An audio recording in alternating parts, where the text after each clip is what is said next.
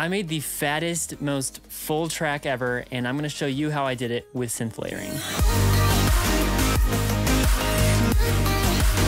All right, guys, here's the session. So what we're gonna do is I'm gonna show you the drop, these different synths that I'm using. I'm using a bunch of them. This is what the first 3 synths together sound like.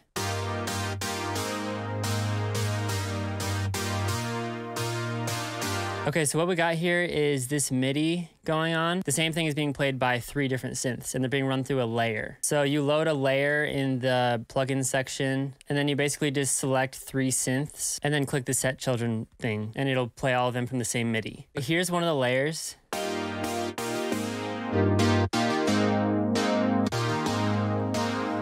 So you can hear they're all playing the same chords and notes, but they have a slight different sonic tonality to them, because they're being made with different synths, and different synths kind of just have different tones to them. And so when you layer multiple of them together, they create a really thick pad. This one, I was trying to recreate the synth from Maddie's song OK, and I used Silent 1. And essentially, it's just a patch where it's like a saw wave, and it has the cutoff being like that in the ADSR. Adjust the attack.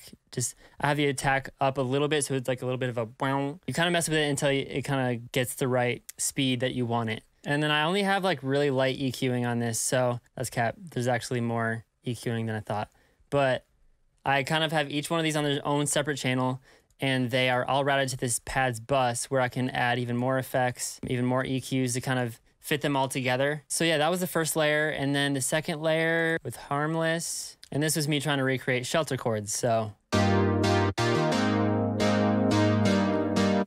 So this is the same exact techniques I used for the Silent 1 one, where it has, wow, that's kind of weird to say, where it has the same filter thing happening, but just the fact that it's a different synth gives it a different tone. And then the third one is Serum. So yeah, all 3 of those together make this sound. So to save CPU, what I did was I bounced that into audio and turned it into that. So I would suggest that if you're having CPU issues, which we all do. We all have those. So next I had this layer, I called it Max Synth, because it's sort of like a Max Martin sounding synth. Just a lot more basic. There's no like, these other pads had a lot of detuning and widening to make them like blurred together, but this synth, I just used a simple 3-osc, and then it's wide and everything, but it's not detuned, so the saw waves are still like sharp sounding. And these are really thin, and so I'm just kind of providing extra high frequencies and sharpness to that pad layer. So now if you listen to them together, yeah, so that sounds like brighter and sharper mixed with those really thick pads. And then here I had actually an older version of this song where I did a different set of pads that didn't sound quite as good, and this is what they sounded like. It didn't quite hit enough for me, so I didn't use it as the main pads, but since I already had them, I added that to the layers that I already have, and that just made it thicker. That's the cool thing is like when you're making songs and you want to get a big sound, even if you want to make a simple song, honestly, a lot of the answer is having the same exact part, but being played by different things that have a slight difference in tonality. And then you just end up getting the same part. So the listener thinks it's just one thing, but it's really a bunch of things that's complementing it and making it just really big. And so when you have an old sound that you didn't like as the main part anymore, you can throw it back in and tuck it in just a little bit. And then you have an extra weight to your whole entire layering. I also have this white noise.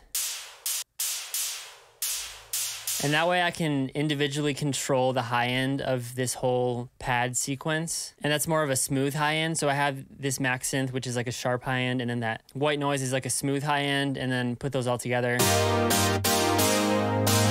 And in the final mixing stage, I leveled that out a little bit better, but this was during the production stage where I'm kind of getting all these layers together. I also have this pad going on in the background.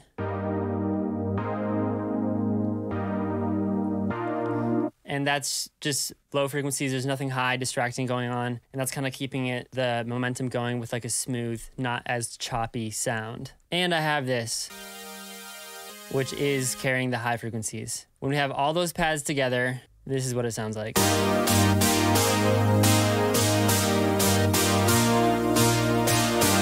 It's just pretty huge already. And I haven't even gone through the bass yet. So if you listen to the bass, it's a similar technique. I'm playing the same parts. So first we have this like smooth, not smooth, but like consistent sustained bass. And that's going along with that pad I just showed you. Here we have the big layers that are playing the same rhythm as the chords. These are also 3 layers, I believe. So we got this sharp mono one, which is the similar technique like I was showing you with the other Max synth, where it's like sharp and pinpointed, and it kind of has that like top sharpness and high frequency that's going to stand out in the mono. And then we have a wide one, which is just, I think, probably the same patch as the pad, just played on a lower note. And then we have this one. That one's doing a lot of the heavy work. So that one is Serum, just with a couple saw waves and just slightly detuned with a low pass filter going down with each MIDI note. And it has quite a few effects on it. So without effects, it sounds like this. And then with effects, just kind of makes it louder, a little bit crunchier. And so when you have all those 3 together, and they're all in the same bass bus, just like the synths. And then, of course, we have the sub bass. And if you notice from the other basses I just showed you, all of the low end, like the really sub low end, was kind of high passed, because this singular sub bass is going to do all of the heavy work on the really low frequencies and like the foundation of the mix. So when we have those together, it's so thick. So together, that's like, I don't know, like 12 or 15 layers. And you don't always need that, but for a song like this, it really served the song really well, because they were just slightly different and they all had their own place and their own unique contribution to the sound. So the end result is gonna be this like really huge, simple pad thing, but it's just like extremely thick. Then I can bounce all these and go to my mixing session and EQ them and make them all fit together nicely to be an end product. Now that I showed you all these layers, I'm going to quickly open the final mixing project so you can kind of hear a little bit more clearly how they all sound with the rest of the track. 10 seconds later. Hey, welcome back.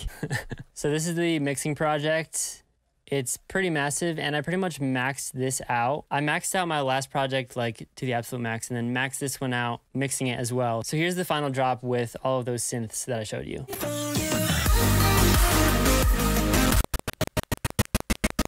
Wow. That's special. So I have all the synths bounced into their own respective channels, with the sidechain from the kick printed in. Sub bass. And then this new really sharp bass. I think I added this later on. And then also a real bass that I added last minute. So yeah, with all those in their individual parts, I can go into the mix and do some final EQing, adding some transients with transient processor, a little bit of a compressor as well, some more EQ, and then a final compressor, multiband compressor, which I'm pretty sure I just used to automate the mids out to make room for the vocal during certain parts of the song. Just wanted to achieve the most fattest, biggest sound I could, and I did that through just layering a crap ton of different synths. So I hope that's inspiring for you to see. Go ahead and give it a shot yourself. It takes some experimentation, but hopefully you learned some tips from what I showed you from this song to be able to apply that to your own music. And also hopefully it helps you enjoy this song that you can already listen to on Spotify. All right, guys, thank you for watching. I really appreciate you guys and your love for my music and your support, and it means so much to me. If you haven't already checked out my music on Spotify and you're watching me work for the first time, then go check it out. I think you'll like it. Share it with a friend. It all helps me out so much. I got a lot of really exciting stuff coming, so follow me on socials to keep updated with that. And, oh wait, am I forgetting something? Oh yeah, if you're not already subscribed, dude, subscribe. It's not that hard. And that's all I got for this video. I will see you next time. Peace.